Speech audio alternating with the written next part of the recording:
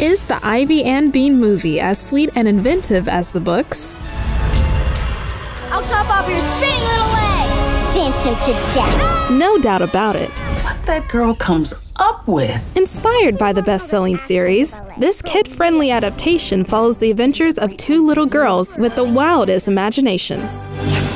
There's plenty for parents to appreciate in this adorable story. For starters, it encourages kindness, honesty, listening to others, and not judging a book by its cover. Why don't you ask the new girl? Ivy and Bean are solid role models too, defying stereotypes and forming a tight friendship despite differences. I think you two would make a great team. As for potential scares, the girls imagine things like hungry ogres, dodging bombs, and angry wildlife. But it's all in good fun and nobody gets hurt.